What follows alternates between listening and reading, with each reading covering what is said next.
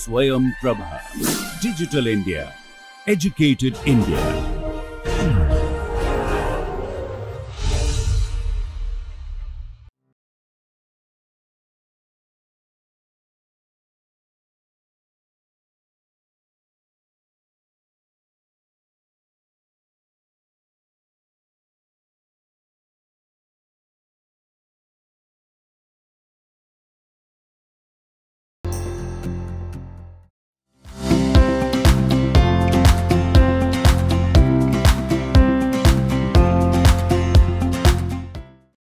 So welcome back again.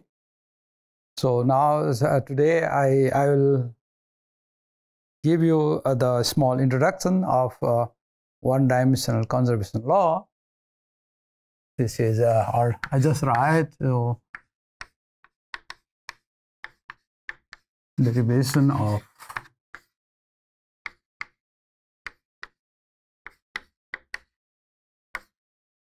law. So I restrict myself to one-dimensional case.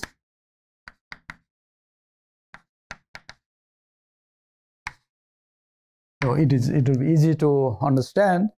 And so this lecture I have taken from the book by Lebesgue as a,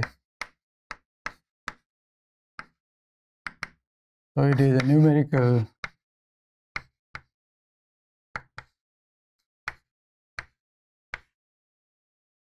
methods for, the title is numerical methods for conservation laws.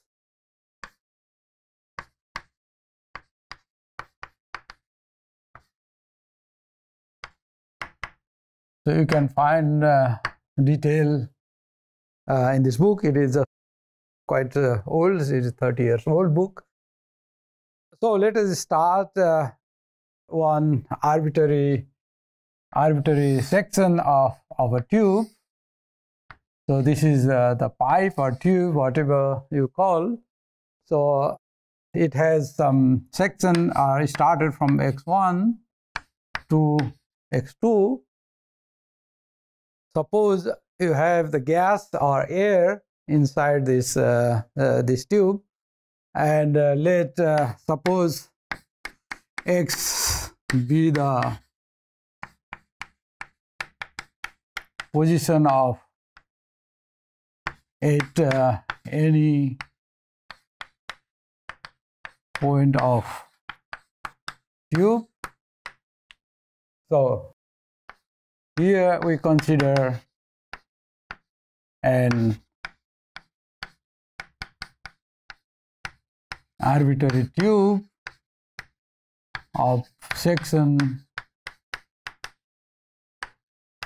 x1 to x2, and x be any position somewhere in the tube, and there is air, and so suppose the density of the air or velocity of the air in every section of the tube is the across the cross section is a constant if you have different section. So the density and velocity of the tube is constant. So let's suppose rho, this is the density, let rho Tx be the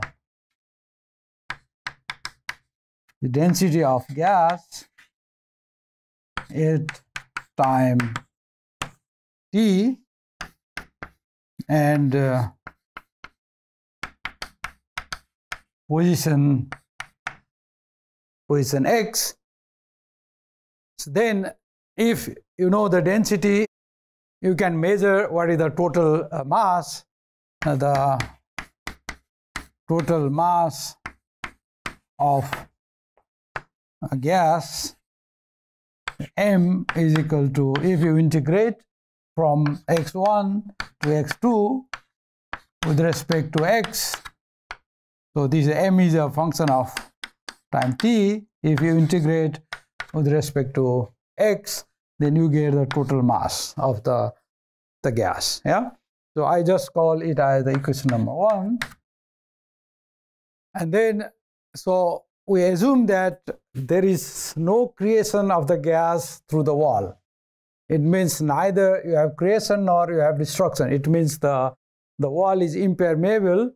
So it means what we have, that the change of mass is just across the endpoint x1 and x2.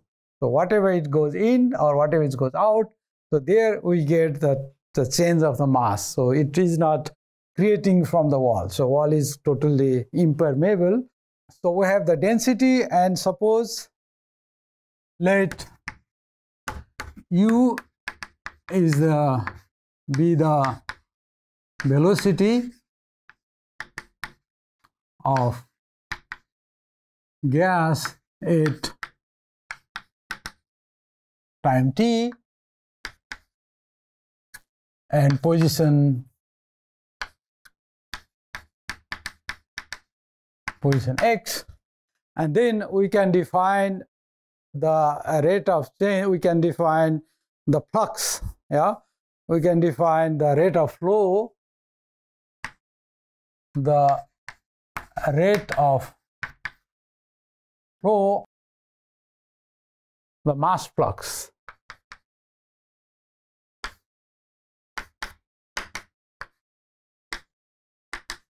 Given, so mass flux at time t and x is equal to, it is the multiplication of rho, and so this gives you the mass flux, or it is the rate of flow at position at time t with the position x.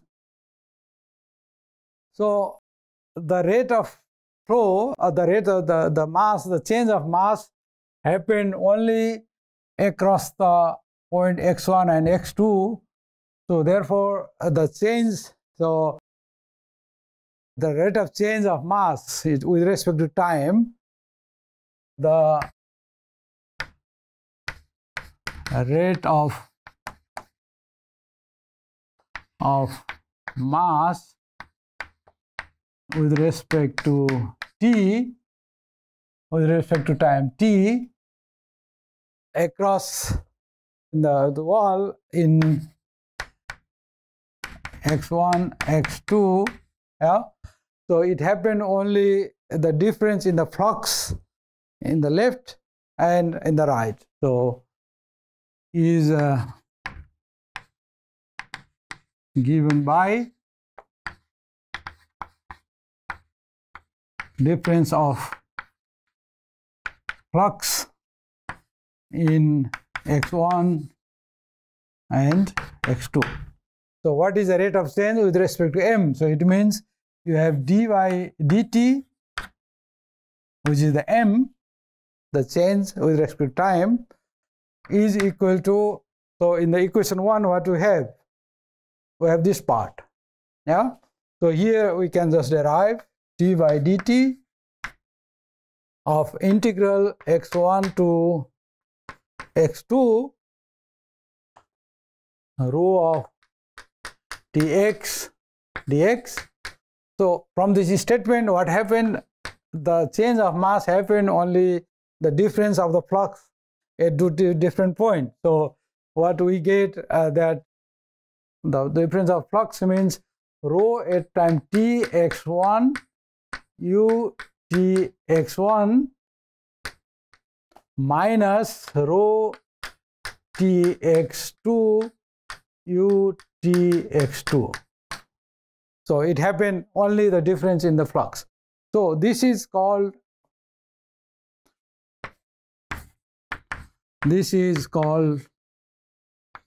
integral form of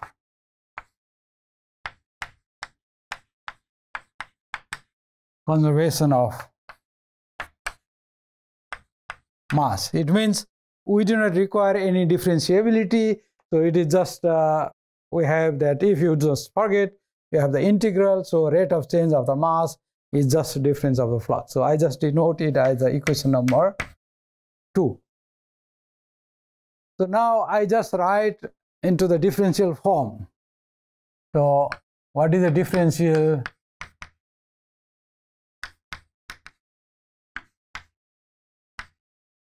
Differential form of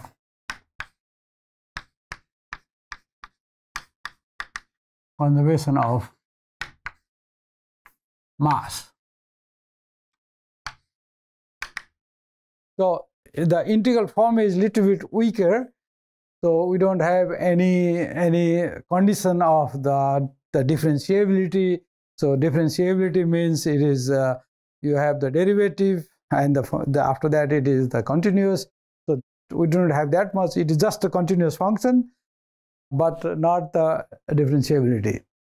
So now we form of different conservation of mass in the differential form. So here what we do is that if I integrate this part, yeah.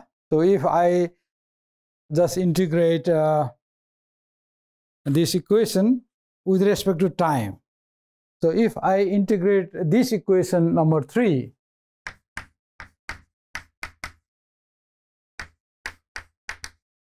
integrating equation 3 with respect to time t from t1 to t2. Suppose t2 is greater than t1. Yeah. So what will happen? Now I just write the integration. So here integration of t1 by t2 d by dt, then our original form x1 to x2 rho tx dx is equal to integration of this part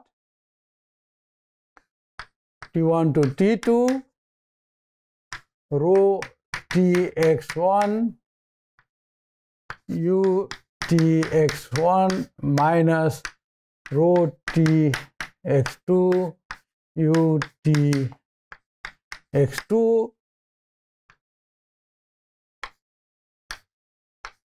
dt.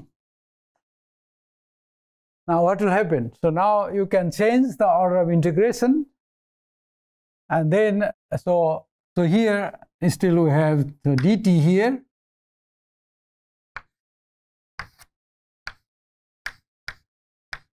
So you change the order of integration. What we get explicitly that we have the x1 to x2, and we get the difference rho at t2x minus rho at t1x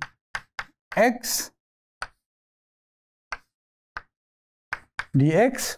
This is we get from here is equal to here t1 to t2 rho t x1 u t x1 minus rho t x2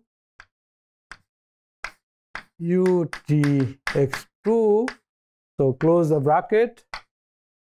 It is with respect to dt. Yeah. So this is the integration with respect to dt. Now I just write this as equation number. So we have 1, 2, and now it is 3. So if you write, so we can still write one more thing is that if you just put this part on the right hand side, what will happen? Or so I can write x1 to x2 rho t2x dx. This part I put on the right hand side. So it is x1 to x2 rho t1 x dx plus so t1 to t2 rho tx1 u tx1 minus rho tx2 u tx2 dt. So what does it mean? the total mass in x1 to x2 at time t2 is the total mass from x1 to x2 at time t1 plus the difference of the flux across the end. Yeah, so it means that what we had in the beginning, the total mass, and after some time, if we have some change of the mass, something is coming in, something is going out. If we take the difference of these two fluxes at time t1 to t2, then that will give the total mass at the later time step t2. So it means that this implies what we can say, that total mass at time t2 is equal to total mass at time t1 plus the mass flux as difference of mass fluxes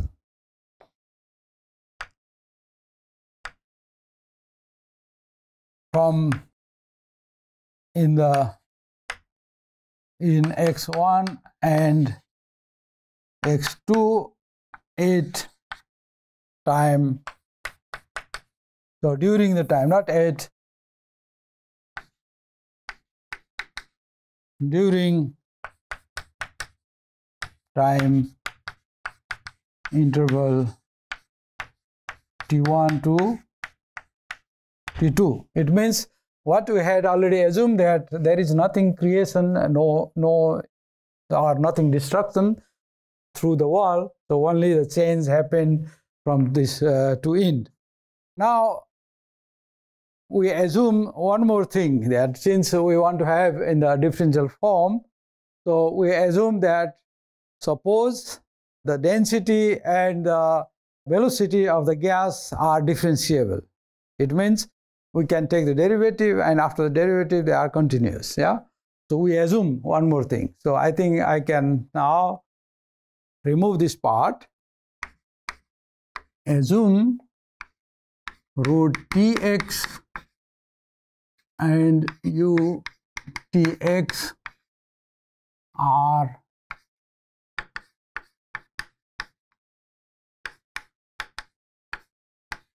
differentiable. So if they are differentiable, then we can have this, then the identities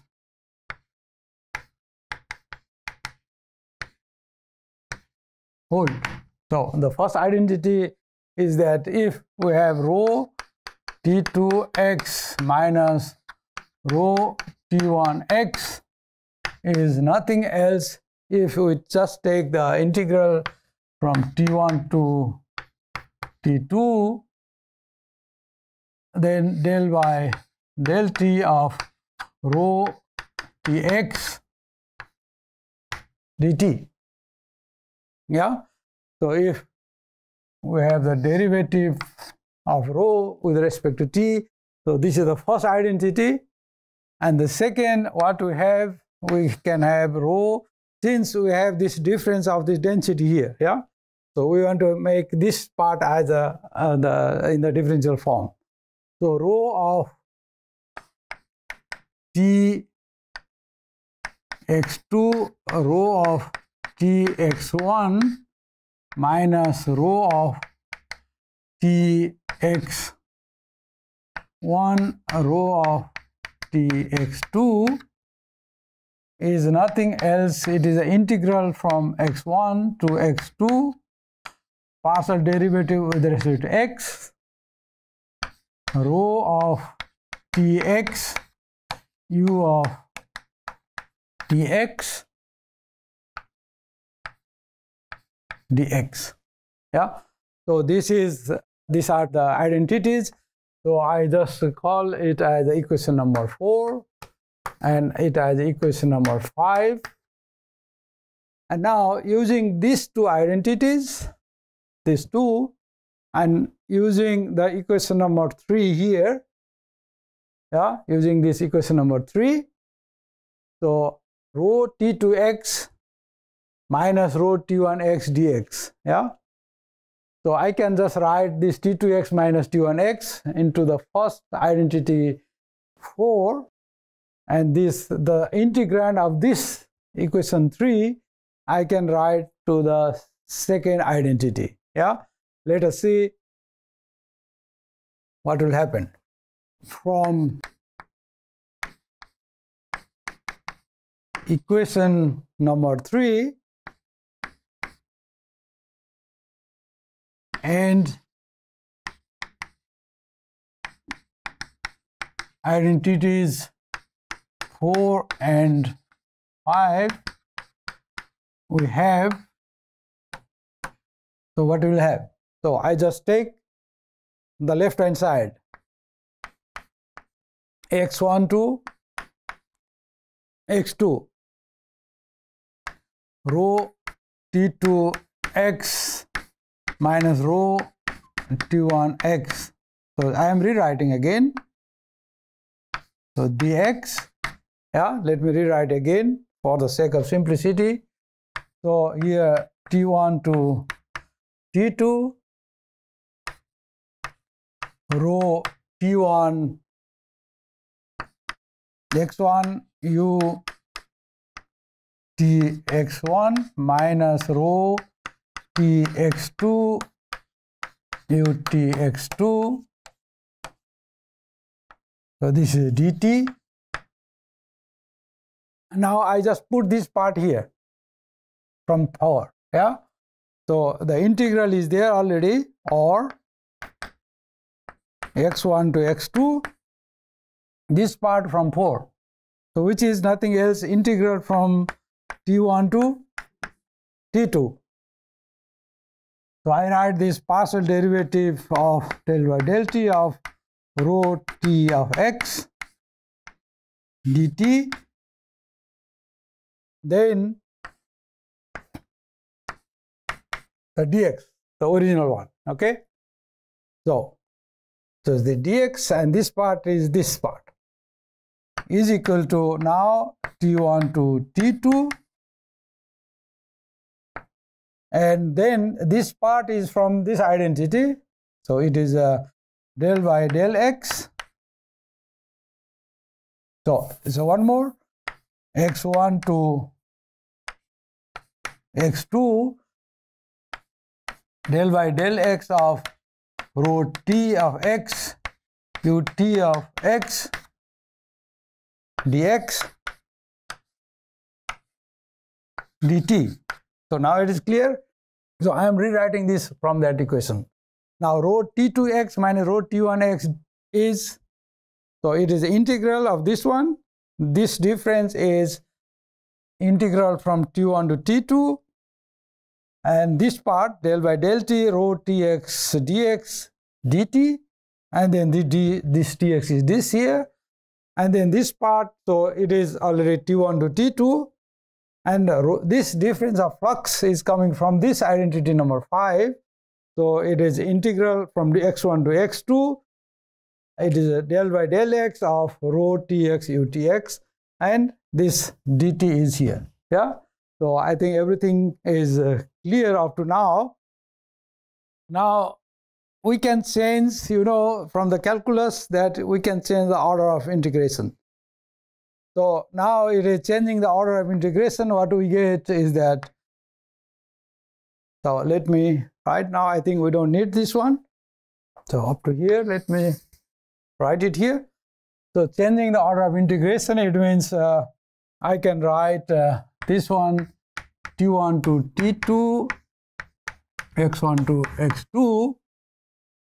So here del by del t of rho tx dx dt is equal to again t1 to t2, x1 to x2 del by del x rho tx u tx dx dt. So now we have assumed that the tube is the section x1 to x2 is very arbitrary, and also the time interval also arbitrary. So it means, sorry, what we have here, so one more thing. So here what we have the difference is that rho t x1 ut x1 minus rho t x2 ut x2. Let me correct. Yeah, this is now if I take its difference, then what we have here is instead of this part, so we have the minus sign here. So we need to put this is a minus. Yeah, so here we still have minus. So I put it all together. So the integral from t1 to t2, x1 to x2, and now del by del t of rho tx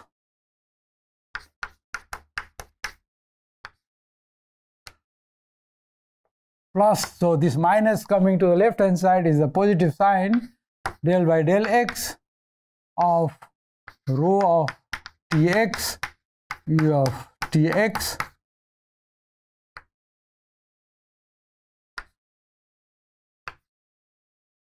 dx dt. So since the time t1 to t2 and x1 to x2 is arbitrary, since the section x1 to x2 and t1 to t2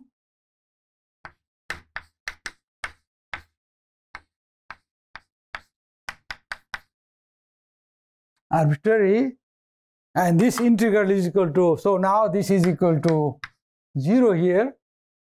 So this is, I call equation number 6, the integrand of equation 6 must be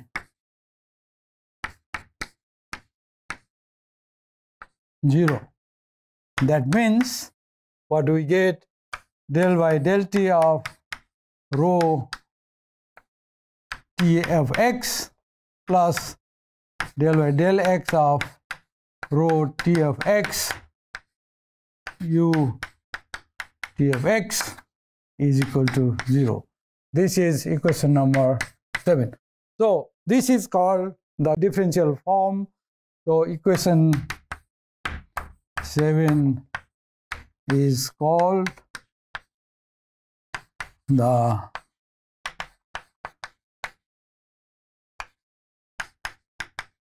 differential form of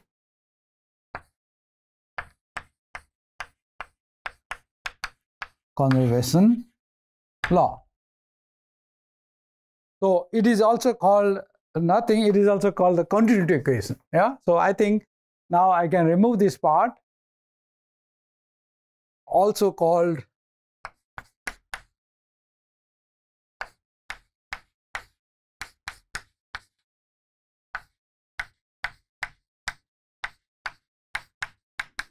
conservation of mass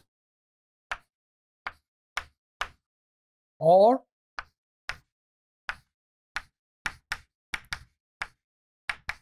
continuity equation. So I think I come to the end of the lecture.